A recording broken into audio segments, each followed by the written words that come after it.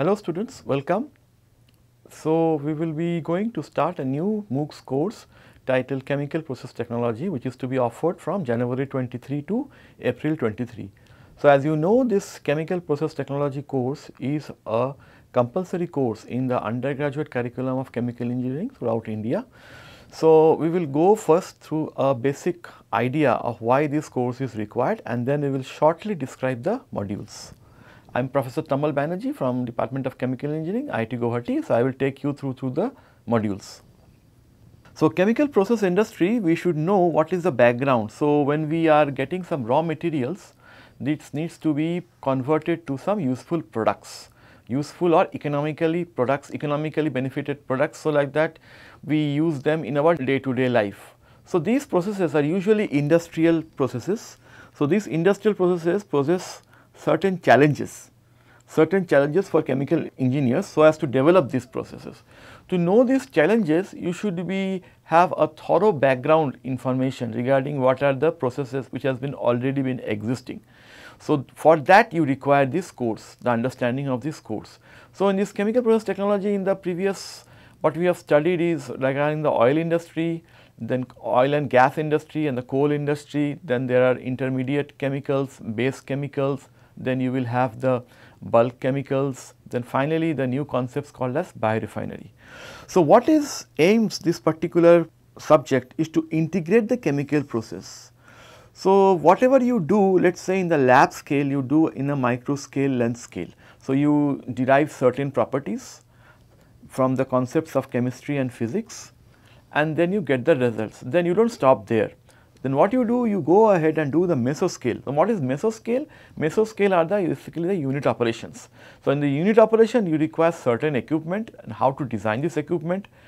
These are known as, let us say we talk about reactors or separation unit or distillation column or absorber. So the integration of all these units together forms the macro scale time scale, that is the process. Finally, you develop a process. So from laboratory scale, that is the micro scale, to mesoscale, and finally the macro scale. So who should attend this course? Because it involves the concepts of chemical engineering. So the undergraduates of chemical engineering discipline are the primary audience for this course. Now let us go through the modules shortly.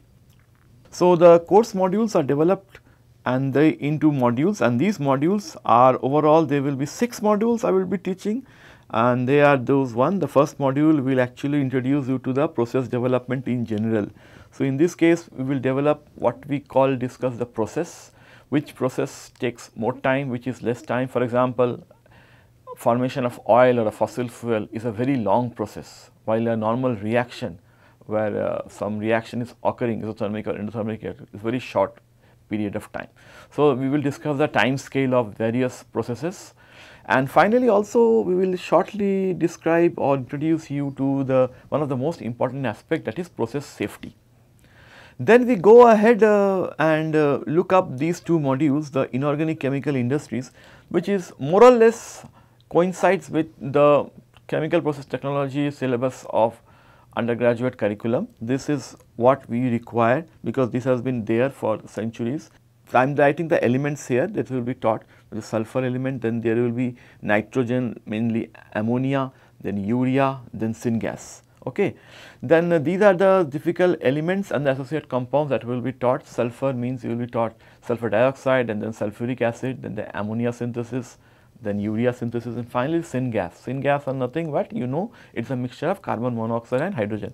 Then in the second part also we will take up some nitrogen compounds and the phosphorus compounds like phosphoric acid, then chlorine, then soda ash production. Okay, these are the conventional chemicals.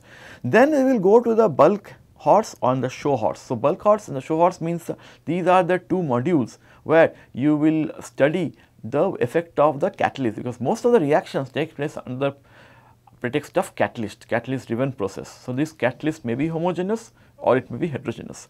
In the first one, the industrial catalysis, we will primarily focus on the heterogeneous catalysis. So we will discuss problems where we form the light hydrocarbons such as pentane, hexanes. So here the use of certain catalyst materials such as zeolites will be demonstrated.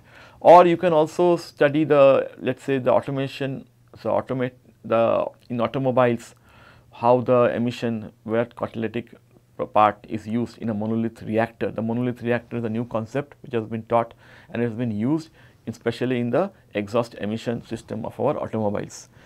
Then comes the production of bulk chemicals. These bulk chemicals using transition chemicals is primarily through the homogeneous catalysis.